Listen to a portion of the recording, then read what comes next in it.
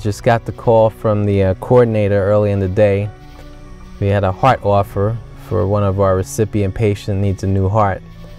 So I'm heading out to the hospital now, very early hours of the morning. It's going to be a long day because we have to travel south, out of state, to go pick up the heart, make sure it's going to be a good match for our recipient and bring it back to the other team that's going to be working to put it in. With this, this tragedy of someone passing away and becoming a donor, they're giving a great gift to somebody that's in need, and a few people for that matter. And in our case, we're going to be involved with bringing somebody a new heart today. It's a good thing. Transplant surgery is very exciting.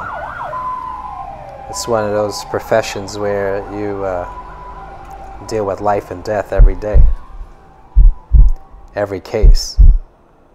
Someone tragically becomes a donor because of a trauma, some unfortunate mishap. And on the other end, there's a patient that's going to receive a great gift of life, a miracle, a life-saving organ. It's exhilarating, it's stressful, and at times it's unlike any other experience that one could ever have in healthcare. It's such a gratifying feeling to know that among all of the people that are involved and necessary to make this happen, the physicians, nurses, doctors, coordinators, we can play a small part.